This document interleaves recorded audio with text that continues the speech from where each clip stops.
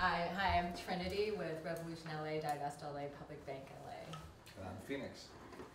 And I'll start off by giving an intro about who we are, how we started DivestLA, and how that segued into now Public Bank LA. So RevolutionLA is a grassroots political organization.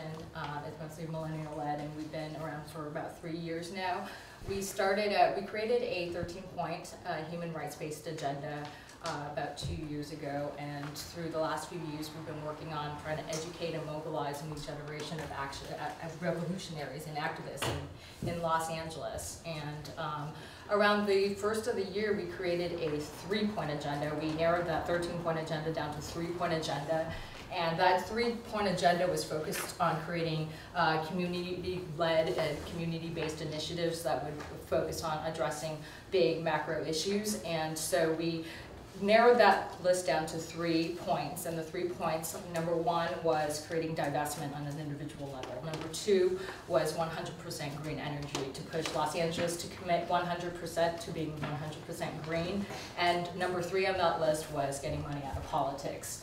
So it was about a few weeks after we had our launch meeting for the 3-point agenda, 3-point people and planet over profit-based agenda. Kshama Sawant led the movement in Seattle to divest $3 billion out of Wells Fargo for their long history of fraud and corruption, for their funding of the Dakota Access Pipeline.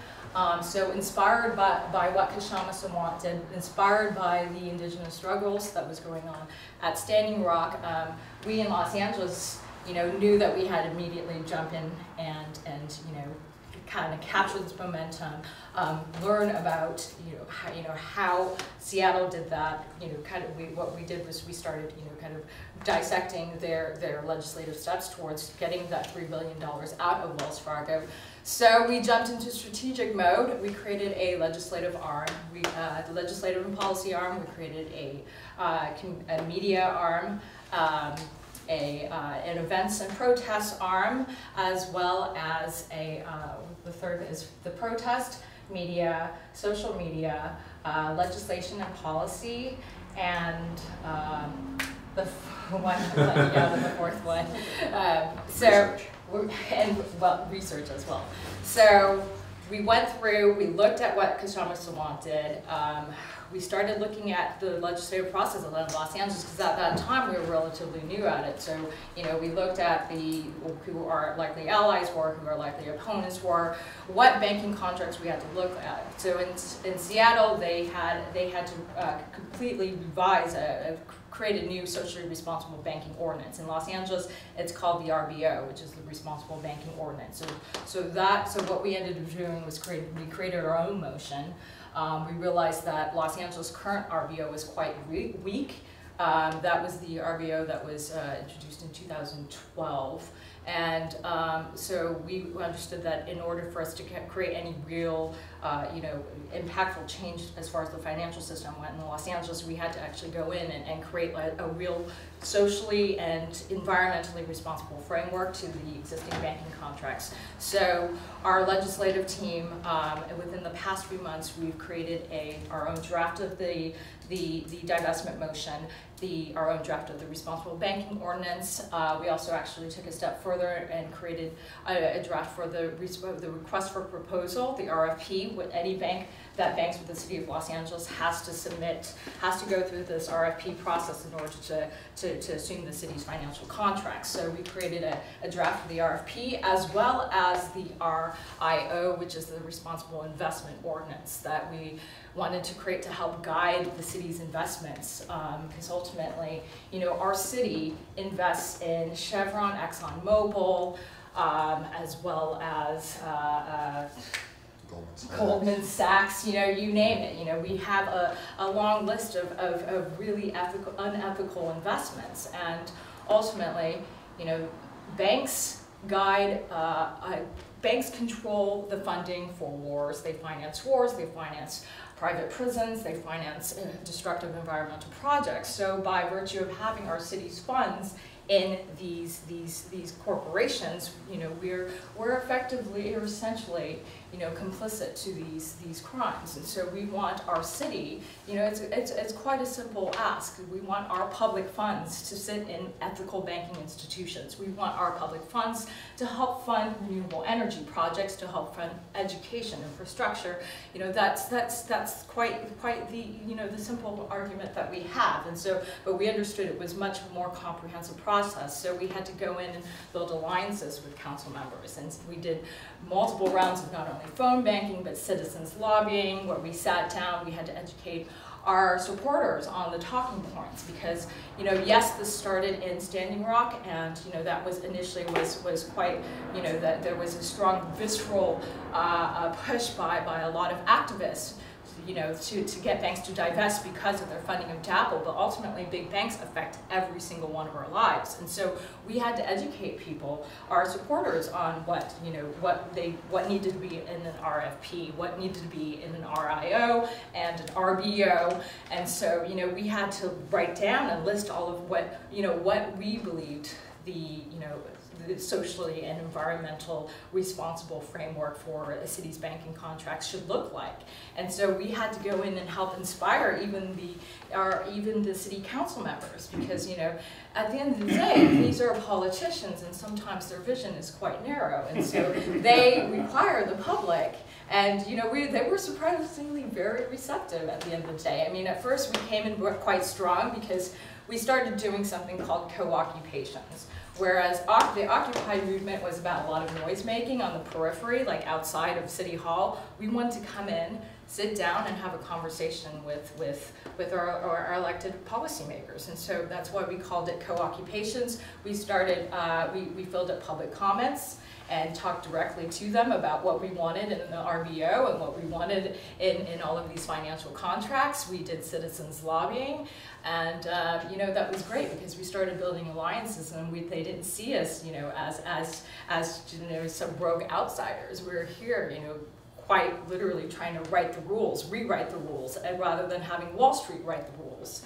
So, you know, by the end of June, the divestment motion was voted on, and it passed unanimously by all council members. And so the city has, you know, now begun the process to divest at least $40 million in Wells Fargo holdings.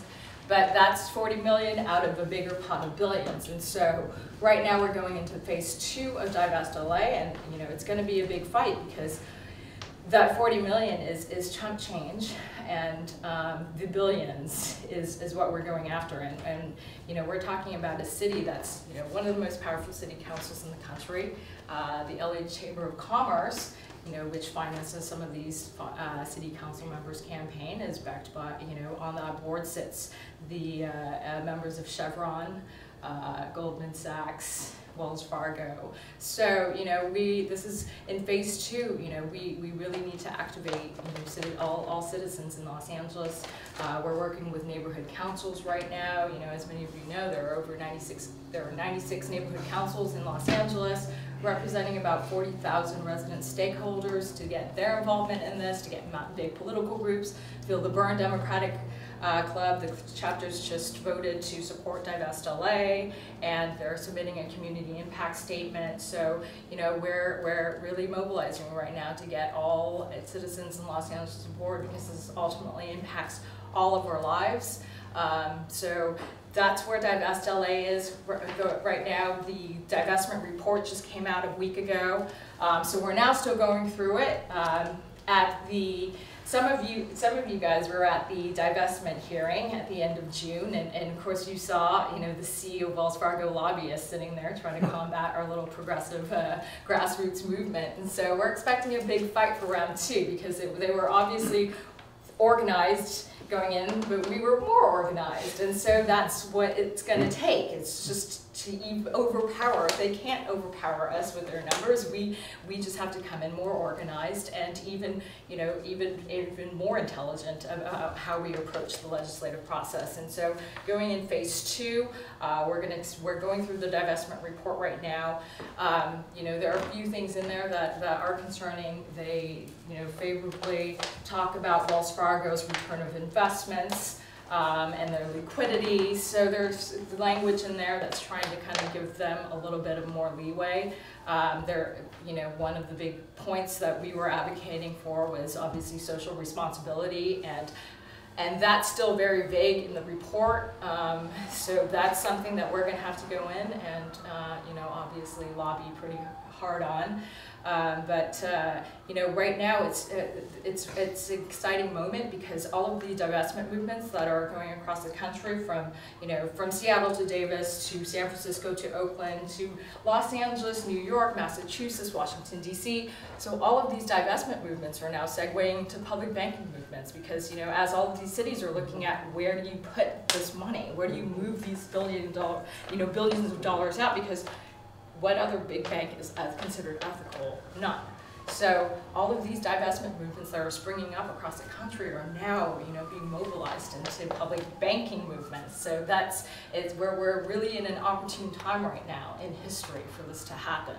And we just had our Public Bank LA launch meeting a month ago, and Ellen Brown, the founder of Public Banking Institute, has joined our Public Bank LA as a board member, and she was there at our meeting to speak, as well as Mark Armstrong of Commonomics. So, it's really exciting to see, all of these big allies and all of these cities are now working together to try to really take down and revolutionize the banking industry. So, we're very excited to be a part of it, and I'll pass it over to Phoenix, as he's got, he's going to go into that more. He's got a speech to prepare for that. So thank you very much for having us.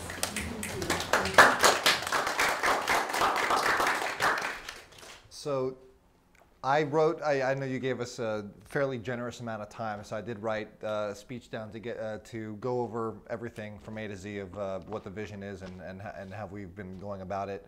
I did want to preface it with something that was brought up earlier in your discussion, which I'd like to also segue into this speech was Andrea had brought up the idea or the concept of the California Investment Fund, or California Infrastructure Bank, excuse me. What that is essentially is something called a revolving loan fund. So for example, if I were to give you $10 and you loan that $10 back out, that's what a revolving loan fund is. It's not a bank.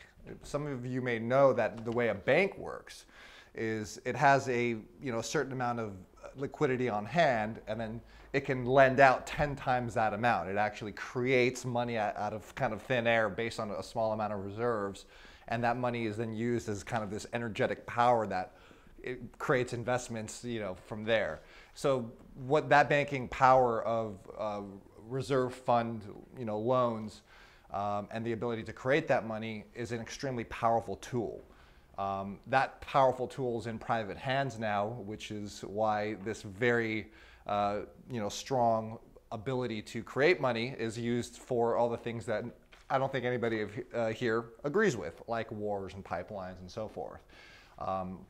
Because it's such a powerful tool, by putting this in public hands and competent hands and altruistic hands that do it in the name of the people and in the name of the future of the human race and the betterment of the common good, this powerful tool can be used to leverage itself towards these ends. Now, to that end, I'll go over what I want to go over here, and I'm be happy to answer any questions from there. So public banking is an idea whose time has come. And I'm here today to promote this really radical idea that the circulatory system of the economy should be in public rather than in private hands. Serving, to use the words of Rousseau, the general will, which is what's best for everybody in society, rather than the particular will, which is what's best for just a faction of the people at the expense of everybody else in society, which is exactly the way private banking works right now. Now, banking is actually at the heart of the entire economy. It really actually determines where the money flows, and for better or for worse, with such a vital public service in the hands of an oligarchic and extractive financial elite, pernicious abuse of this power right now is the norm. Now, the public bank solution actually has the potential to fundamentally transform the nature of the economy, and even the very notion of economics itself. Really to make it once and for all in the service of the people, instead of for and by financial elites. So what we're advocating here, make no mistake, is for essentially an entire revolution. Imagine if this idea caught fire and if this spread to all 50 states and to all major cities across the US. So let's not sell ourselves short here. We have to strive for nothing less than a complete radical system overhaul that definitively and decisively transfers the levers of control from oligarchs to the people, from Wall Street to Main Street, essentially.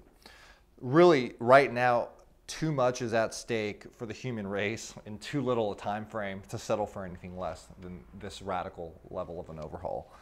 So what I want to contribute here is really an expansion on the notion of a social economy through public banking, and to introduce some new ideas into this concept.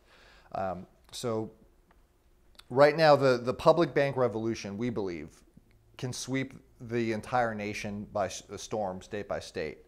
And there's a key element to consider here for socially and environmentally responsible economics, which is actually the notion of scale. So all the incredible benefits of a state bank have been eloquently discussed before. Many of you have probably heard the arguments of public banking. I know you were discussing it here earlier. And public bank activists have been going over this for quite a while. But I'm actually here to open your mind to an even smaller economic civic unit, or economic and civic unit, than the state or the nation, which is what some might say the most fundamental economic and civic unit of them all, which is the city or the municipality. So the vision is this, is what if in addition to a national or California state bank, which we definitely should be pushing for, we also saw the proliferation of municipal public banks sweeping the nation, which would be banks owned and operated by the people of local communities. So I'll tell you a story first of how we came here, which Trinity touched upon, and how it led to what we're advocating for today. And that begins in November of 2015, which is when something which was seemingly relatively minor, but it had profound implications happened, which is when Seattle voted in a socialist city council member, Kashama Swan. She ran on progressive issues, as you probably all know, like $15 an hour minimum wage, affordable housing, and the like. Now, when too many politicians, even at the local level, are ultimately status quo preserving establishment careerists, as I'm sure you all here have frustratingly had to contend with firsthand, the entrance of a genuinely progressive visionary into the corridors of actual legislative power really made a profound shift. Because Councilmember Sawant, with her out-of-the-box visionary way of thinking, did something radical, which was to propose that the city of Seattle divest from Wells Fargo due to the investment of DAPL and their long history of predatory lending and fraud and the like. Now, at the end of the day, city money is public money, right? So that means that we, the people, at the end of the day, are actually complicit in the crimes of the big banks, because our tax dollars are actually used to give money to those big banks. So therefore, we're complicit in those crimes unless we demand that legislative change. So the implications here of leveraging city power to change, the mass divestment, or to create the mass divestment from unethical financial institutions are enormous. This is really only the beginning. And this is when our journey at DivestLA began. So we started off wanting to emulate the Seattle motion to divest from Wells Fargo, as an act in solidarity with Standing Rock, to encourage higher ethical standards for the placement of public deposits in better banks. Now, we were tasked, obviously, in this process with researching possible alternatives to Wells Fargo. We want to move out of Wells Fargo. Okay, well, where do we move the money into? The penny finally dropped when we were they're doing this research here, trying to figure out where to put the money. Now, I had already at this point been a huge fan of Ellen Brown's work. She was the author of The Public Bank Solution, the book. I'd never considered the idea of a public bank on a scale as small as the city before. It's a very kind of new concept that's not highly discussed. It is discussed more for a national or state level, typically. But the municipal public bank solution evolved naturally out of the divestment movement. Because when you're dealing with divesting, the natural next question becomes, again, naturally, okay, well, where are you going to move the money to? This is the question we kept hearing over and over. And sure, of course, moving city money from extremely unethical, big, private Wall Street banks to somewhat less unethical, big, private Wall Street banks is technically an improvement, right? But isn't local self-determination the best of all possible worlds?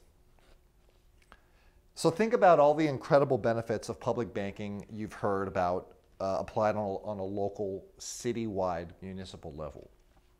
So as it stands today, Los Angeles and countless other cities have their financial services provided by immoral, privately owned banks guilty of countless crimes against the people and the environment. Instead, cities can develop public banks that are fine-tuned to the needs of the local community, providing not only a more ethical framework, but as we've already learned, a much more effective one. Now think about the domino effect that began with a single progressive city council member in a single city that coincided with a monumental new popular movement in the support of Standing Rock. If we learn from this trend, what can we look towards moving forward? Now imagine the possibilities. What began as a movement simply centered on divesting from a bank for a single set of crimes now morphs and evolves into a nationwide revolution to change not just the symptoms of our sick system, but to change the entire system itself. Imagine progressives, socialists, Greens, etc., are voted into more and more city councils across the nation, following in the footsteps of Kshama Sawant. News reports come out one after the other after the other. Like for example, Los Angeles charters a public bank. People's Bank of Pittsburgh founded. San Francisco creates a municipal public bank, etc., etc., etc. And while the cities transform one by one, the states also do so, and the movement spreads virally. Now, for as long as modern banking has been in effect, private banking's extractive nature has leached untold wealth from the economy into the hands of the vampire squid money manipulators.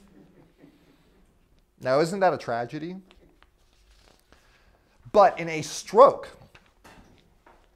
in the stroke of a pen, literally hundreds of billions of dollars will start to funnel out of Wall Street back into local communities. Now, the charters of these various banks across the nation will be different in some cases, but similar in other cases. They'll each be tailored to the unique needs of each individual community, but should all universally have an environmental and socially responsible charter in their makeup. With so many public banks across the nation and even the world, you can see not only customization to local needs, but also competition. That's the argument apologists for the other side give for the private sector. But by providing so many independent financial institutions in the public sector, we can see competition as well as innovation without the greed and the hubris. And we can see altruistic economic policies being implemented cost effectively. It also means that each bank operating autonomously in the interests of its own local community can operate in this system as quote-unquote laboratories. So maybe, for example, the municipal bank of one city boldly implements an innovative policy with great results, and other cities are inspired to follow suit. This will fast-track the evolution of a system as a whole as it strives to perfect itself continuously. If this scenario does indeed happen, it will mark one of the, if not the most radical economic shifts in this nation's entire history. Make no mistake, the public banking movement is not just a tweak to this current system. It is quite literally a radical system evolution and revolution. Now, revolution is not only about pitchforks in the streets. A proper revolution is about the effective implementation of radical and enlightened ideas. It's not enough to spew anger at bankers, and it's not enough to ask to regulate them within the confines of the current paradigm. And it's not enough to jail them, although that would be a good start. Regulation and reformist tweaks play into the game on the status quo's terms. Let's not try to come up with new conclusions to the same old premises. It's time to change the premises themselves. By building this movement from the bottom up, we follow the advice of famed luminary R. Buckminster Fuller when he taught us that we will change the old system by building the new one. I truly believe now, in a moment in history where the ecosystem destruction and wealth inequality are reaching fever pitch levels, that we're at the cusp of an era of nothing less than fundamental systemic overhaul of the entire economic model. Historians will probably see this coming shift as a transitory period on par with the industrial or even Neolithic revolutions, because the important thing to realize here is that this is not only about the financial sector in a vacuum. It's about using the levers of public capital paired with enlightened progressive vision to transform everything about our economy from the inside out. Well, either we have a shift of that magnitude or we end up in a much more dystopian situation. So let's not kid ourselves now about the importance we need to place on this task at hand. One of my major influences in economics is E.F. Schumacher's manifesto, Small is Beautiful, which you might have heard of. He introduced me to the concept of Buddhist economics, as he put it, which is the importance of localism, people and planet-centered economics, and small-scale markets harnessed to the social good. Some common, well-known ideas you all have heard of today, which were directly influenced by E.F. Schumacher, are the concept of fair trade products and the local food revolution, which has happened, and all of us are probably interested in eating local food. That's part of what he inspired. So as I see it, E.F. Schumacher plus Ellen Brown's public banking solution equals the system of economics that's going to save the world. So at the end of the day, public banking at all scales needs to be at the center of a whole new way of conducting markets. It's about being the center of a new economy that could never, ever again lead to the level of destruction the old economy has given us. In this system, we the people are the shareholders, and bankers are nothing more than public servants. Just like the military personnel, whose duty fundamentally is serving their nation or community. So think about this as an example. What do you all think a top-ranking general in the U.S. Army makes? It's about $250,000 a year, right? To put this into perspective, top-ranking general.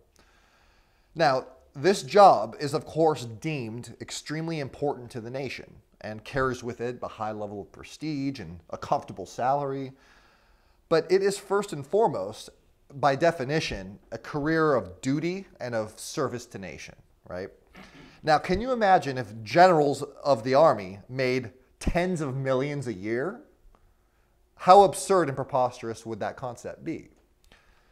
Now, this is how we have to start looking at banking. Banks provide a vital public service, and the directors, the CEOs of public banks, should be looked at as literally nothing more than public servants. Rewarded appropriately, but not excessively, and always accountable to the good of the people as a whole. Under this system, the formally infinite power of financial elites will be subordinated to the public good. Local, small-scale public banks put the people and the community in charge of capitalism in the markets, determining allocation of funds based on social and environmental principles first and foremost, making the people and the planet beneficiaries of the economy. Today we're facing the domination of huge multinational corporations, environmental destruction, a lack of local self-determination, large-scale banking, and a one-size-fits-all culture and economics run for the interests of economic elites rather than the common good. So the solution to this is localism. It's small-scale economics. It's local self-determination. It's new, bold, innovative ideas, and economics that puts people and planet first and foremost.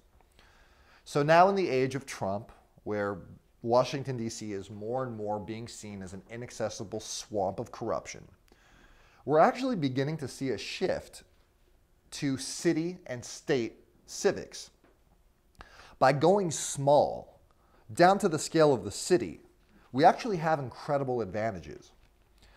City halls are right where people live. Council members are more accessible than senators and presidents. City governments are more closely reflect the cultures and unique needs of the community and the people. Passing legislation at City Hall is a much less daunting task than passing it in the Senate or the House. And yet, with the single stroke of a mayor's pen, billions of dollars and fundamental shifts can be moved and made, especially in the large cosmopolitan city like Los Angeles and other large cosmopolitan cities. The city is the fundamental civic unit. The beginning of civilization was at the city-state of Sumer, the first city in the world.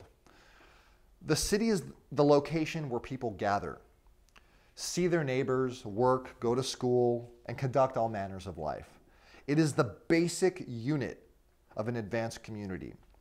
All civic units, beyond cities themselves, are nothing more than a network of interconnected cities and surrounding countryside. Now, two of the most inspired cultures in human history are the classical Greek Golden Age and the Italian Renaissance. These cultures were buzzing with advances in so many areas, and they each provided their citizens with a highly localized consciousness and identity. The Greek polis was the birthplace of democracy, which entitled citizens to gather in the town square and discuss policies that they could vote on. In this manner, civic engagement was built into the culture. Perhaps we're planting the seeds now today for a future renaissance, one in which people eat more local food, people's local cultures thrive and grow in unique ways, and the economy circulates money in a way that benefits the community itself by investing in green energy, a New Deal, affordable housing, and we live in a system where no matter what familial background a child is born into, no matter what class they're born into, they will be part of a vibrant culture and economy that ensures an excellent, perfected education and opportunities to achieve self-actualization no matter what. Imagine this world and let's build it. So I urge you and your friends to start pushing to run for city council. Join the movement and push your city and state to develop a municipal public bank. Do all the other hard, radical things fit not only for true leaders, but for champions of the people. With your help, we'll make it happen. Thanks.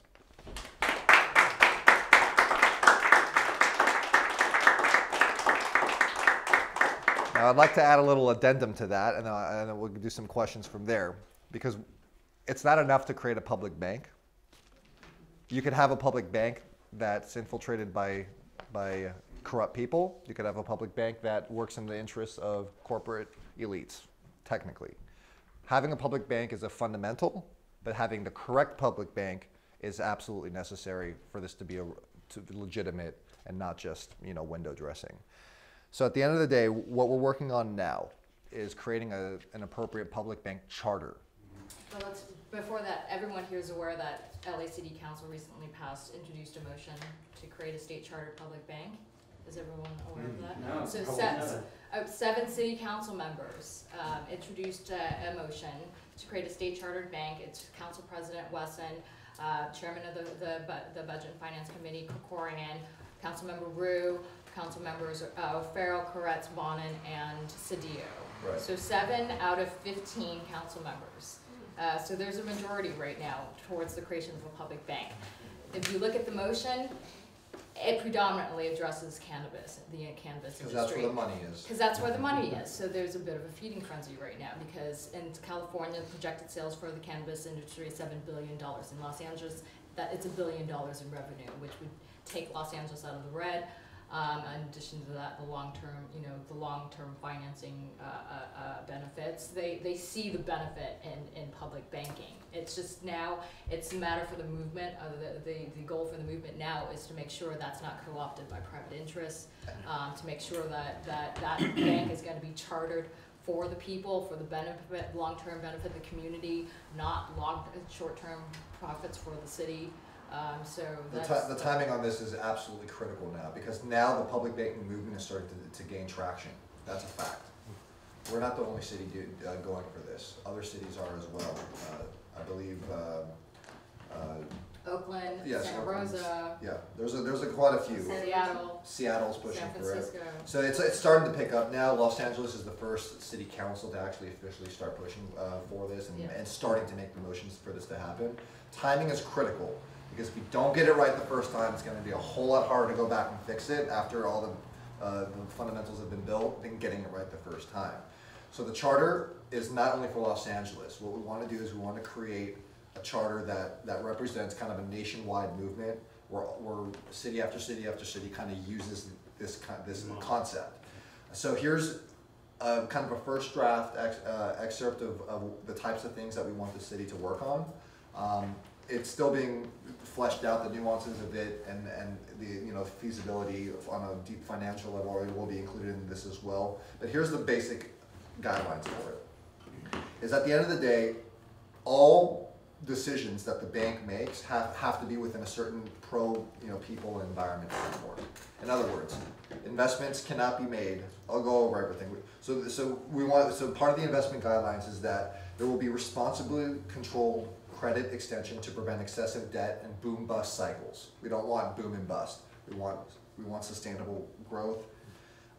We want to focus on long-term stability and prosperity for all, rather than short-term quarterly profit focus. We need to have it in the mission statement to continuously reduce poverty and spur general prosperity for the common good. A development of full ecological sustainability. A focus on small local businesses and co-ops.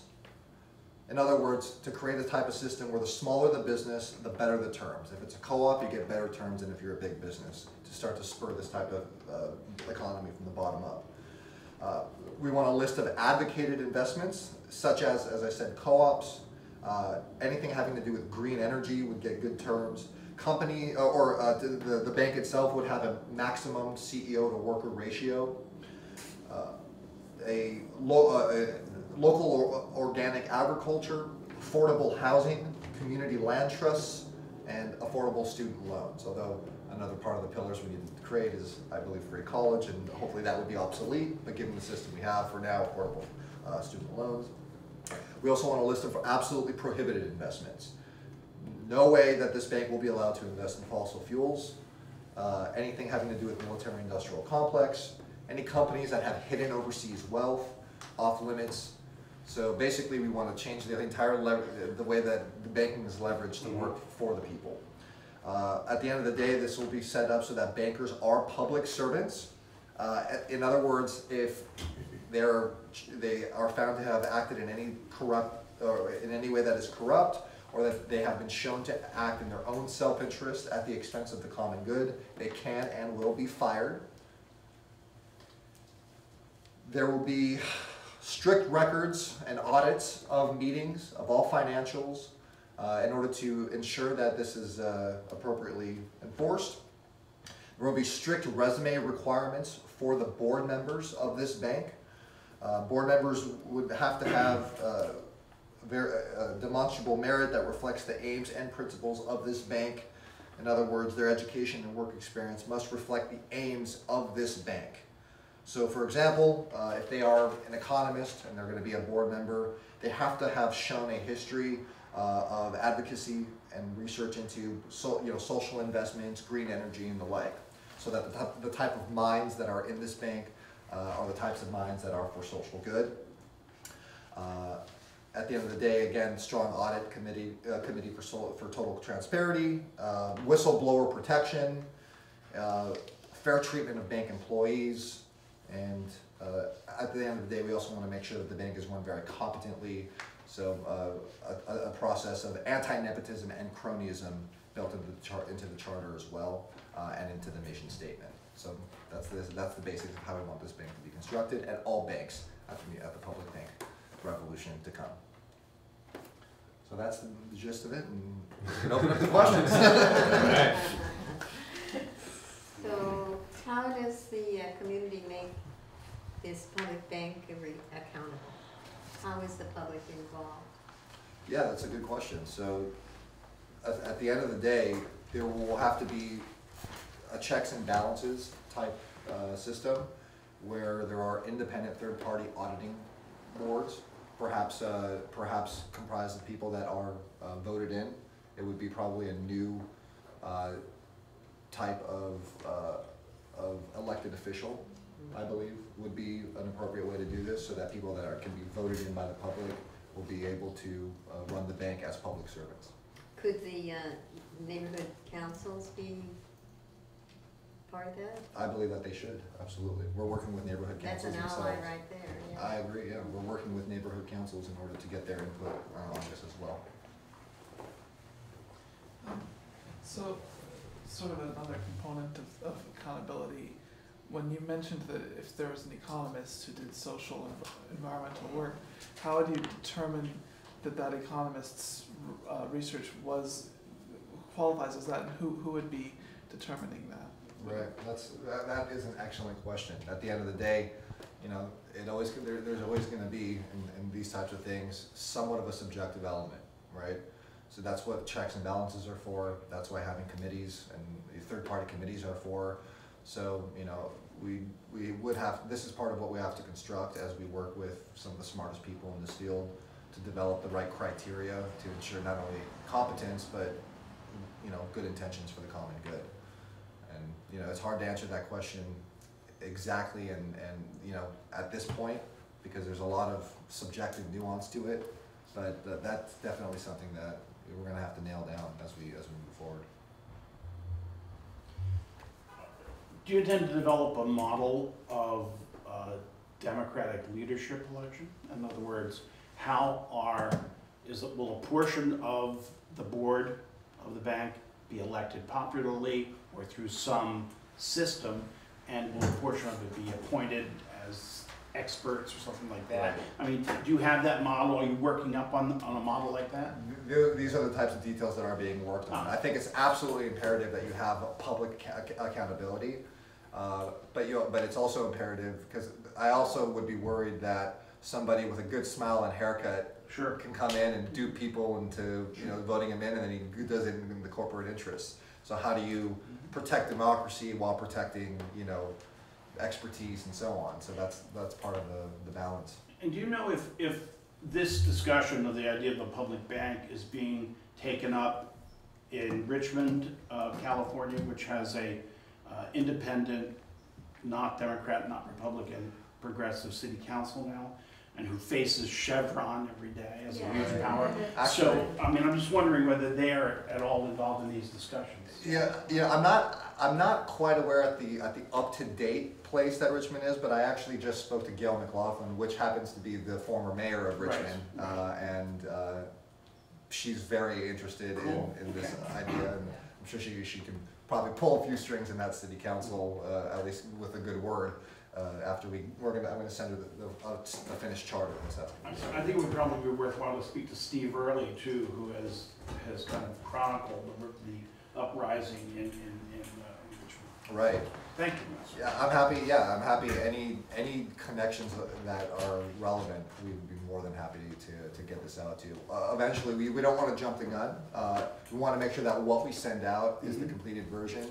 Right now, I'm working with people that are smarter than I am on banking to make sure that this charter is, not only ideologically sound, which is kind of what we're injecting, but also, financially sound and can work within the banking system in a way where when we give it to a city council, the financial heads there can say, okay, this is legitimate and not some pie in the sky thing. We can actually really make it work.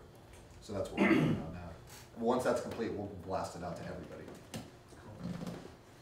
I have a question about how a public bank in Los Angeles would exist within the current legislative framework that governs banks, and specifically about what you were mentioning about stopping boom-bust cycles and anti-campaign, and while still favoring competition.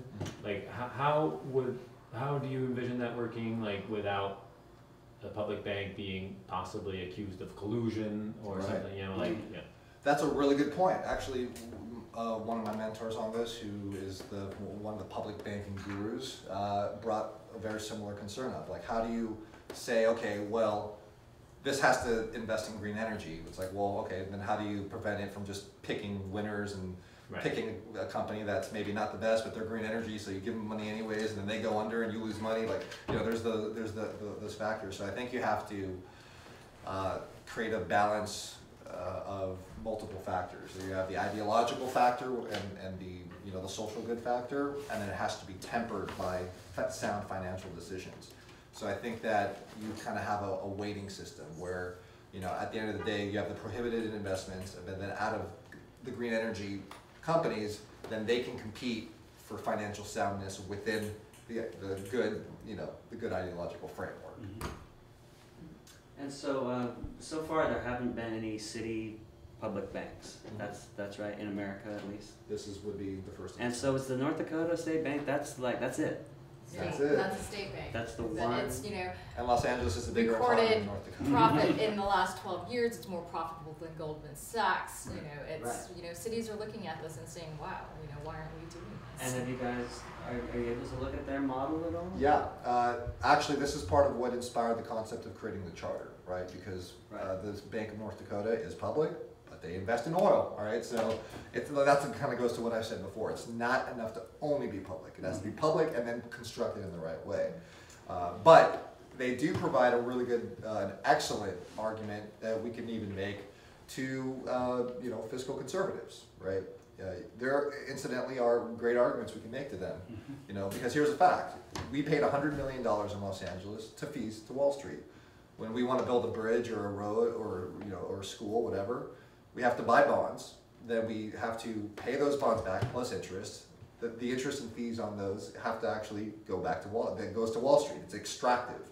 So our tax dollars, a portion of that gets funneled into the bankers' pockets. So we could argue, well, those are your tax dollars you worked from, keep them in the community. There's the fiscal argument. You could also say, local determination. A lot of conservatives like that language too. So I think in some interesting ways you can create good arguments, and also the fact that the Bank of North Dakota is more profitable than many private banks. Not to mention the fact of the expenses of litigation that come against Wall Street banks for. Exactly. It's actually the most profitable bank in the US. Is it? Well, Yeah, if, Ralph Nader, I think so. if, if not one of them, if not the top, one of them. Yeah. Who, would private parties be able to be depositors in this bank?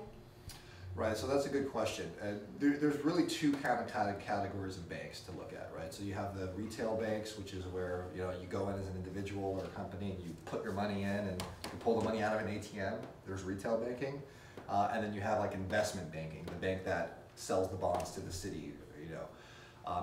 At the fundamental level, you have the investment banking aspect, which is just the bank that provides the accounts for the city as a whole, but individuals and companies wouldn't really interact with it.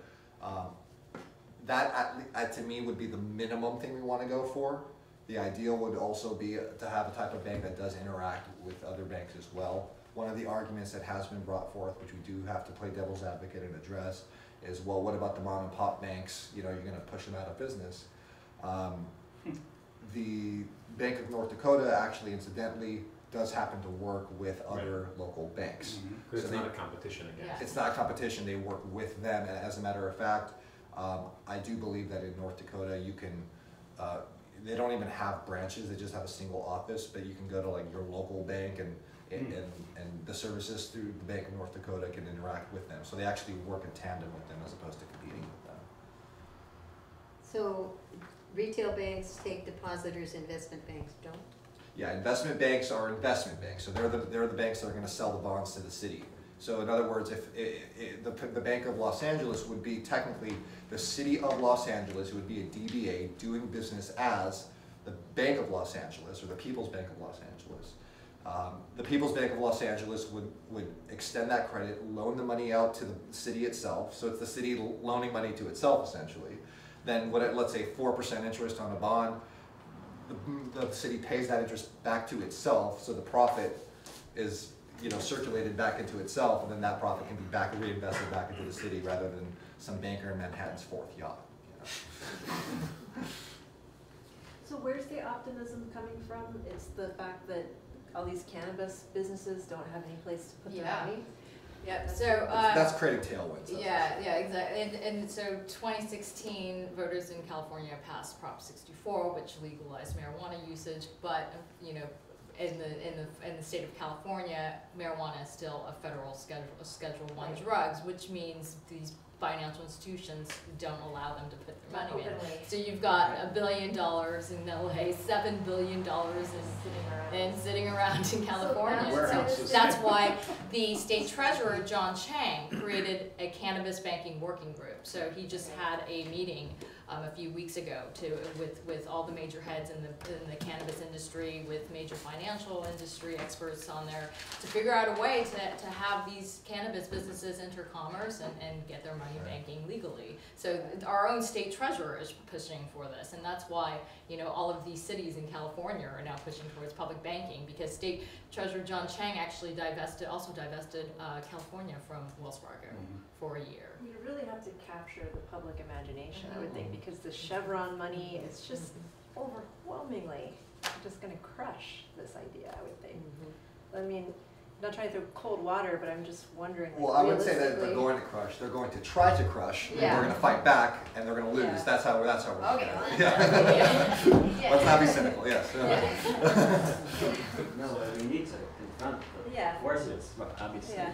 So going back to the marijuana industry, what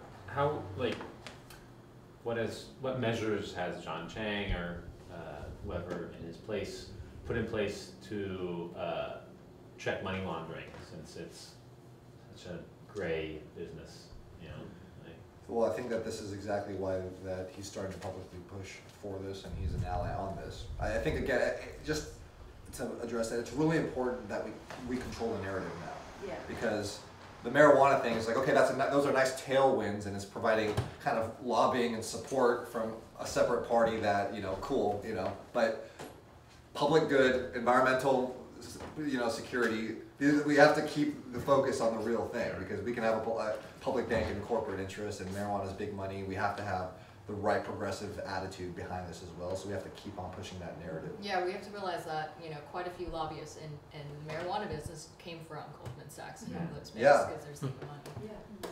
Well, not only that, but we have a attorney general that might be able to step on it really easily. Yeah. That's why we have to create the people power, and that's why the Citibank revolution is so powerful, because, as I said, the City Hall is a lot easier to access than the State Assembly or the US Senate. So the more local you go, the more accessible it becomes. Who's leading the fight in the city council?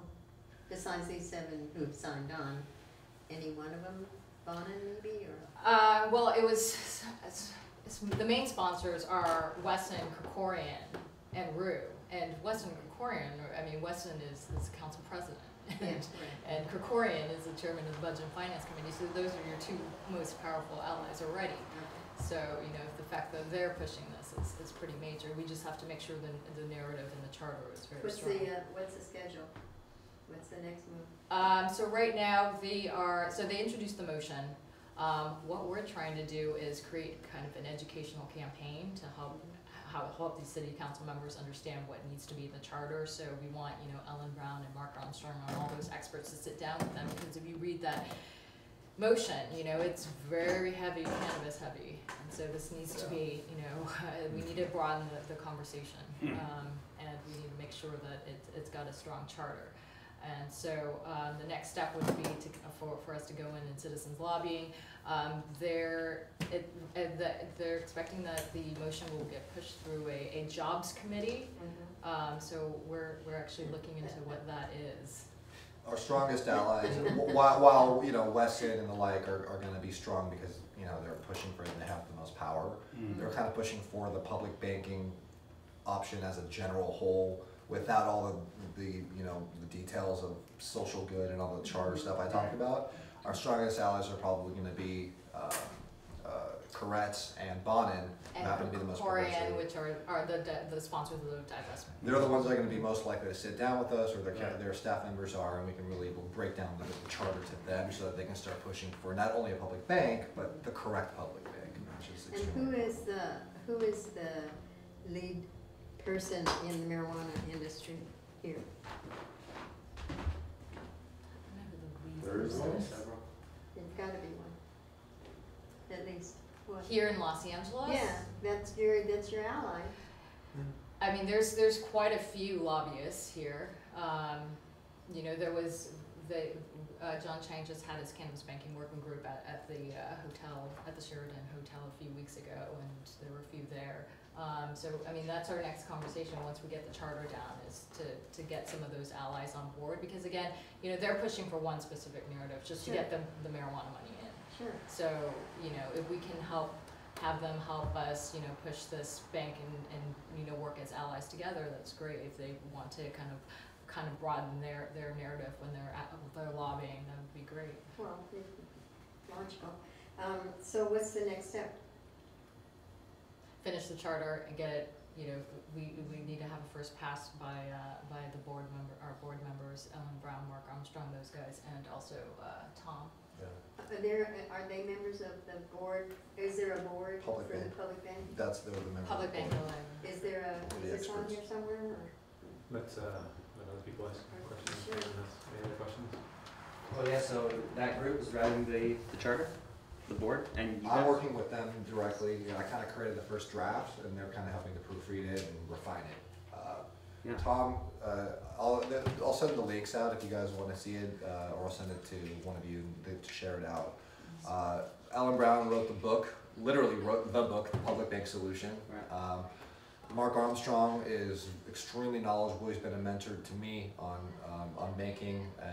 He's the head of a group called Commonomics, which I'm sure all of you would be in tune with everything that they're trying to do.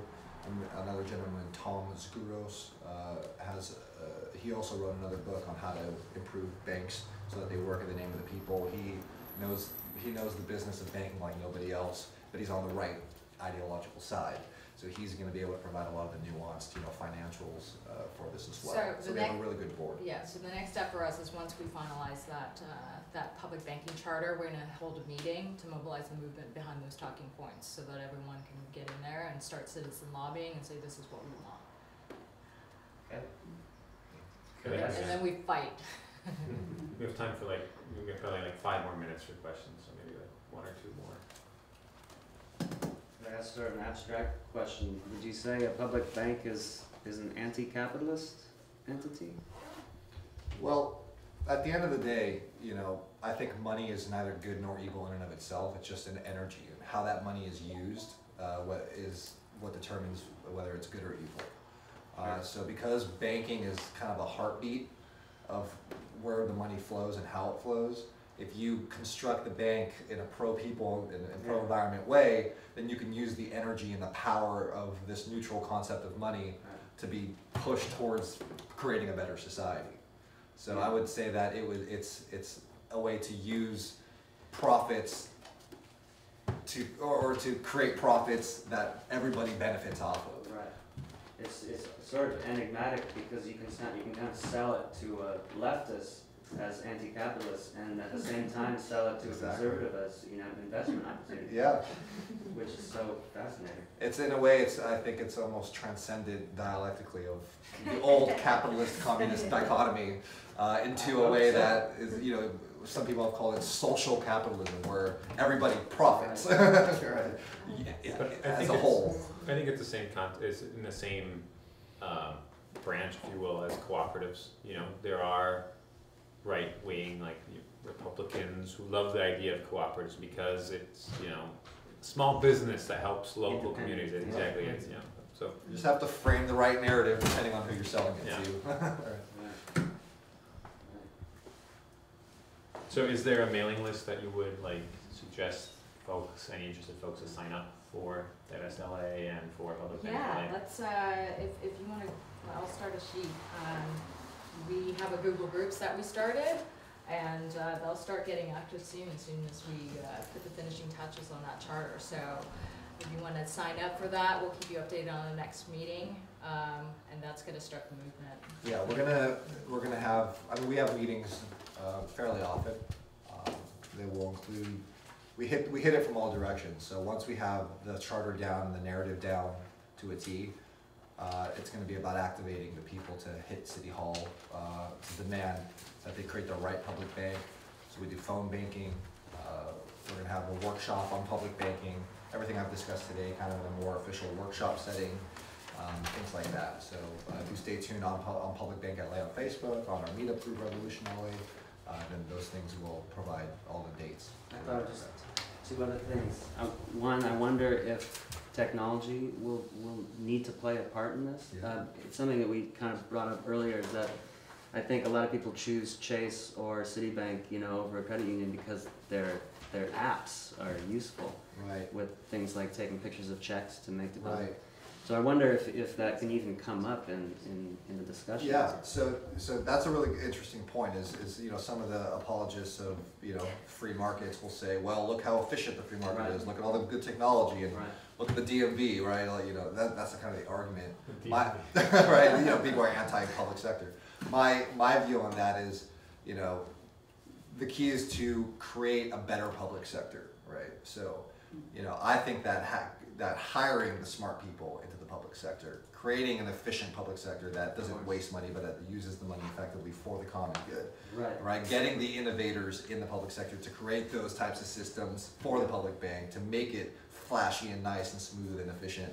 Right. Is the best of both worlds. Yeah. But I think just to piggyback on that, I think there are plenty of examples of private companies having taken over public utilities that have run far worse than the public utilities. That is true. I'm talking about the narrative, the propaganda. There's plenty of examples. You're exactly right, of course. So it'd be great if you could find, the right people in Silicon Beach, as it's called, to maybe hop Get them on into the board. public sector for the common Or good. just some dude in a basement, don't bother with Well, them. that's me. Yeah. I'm a web developer, but I Yeah. can't do, anything by myself. Some rich dude in a basement. Right. Yeah, you gotta find it. But it's only gonna be investment banking, so. That's true. Oh, and one other thought was the Olympics. I wonder if that can be some sort of milestone, or you know, where they're going to put the money that the city gets. That's an interesting point. And you got like You just don't the want to rest. support the Olympics, do you? Well, that's true actually. I mean, right? What do you think about holding? You don't have to be on camera. Yeah. Don't do that right now. Yeah. Cut that piece out. Yeah. No,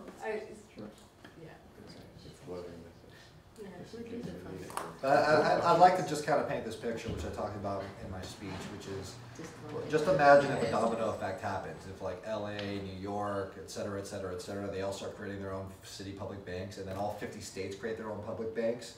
Literally, you don't need a revolution where Washington nationalizes Wall Street. It's not going to happen that way, right? It's going to pull the carpet out from under them and then move the money into Main Street, and then it's just going to make Wall Street obsolete eventually. So that's kind of the solution that we'd like to, the picture we'd like to paint for everybody is, just imagine this spreading like wildfire. We want to inspire activists in every city and every state to follow suit, and then it's going to change the game.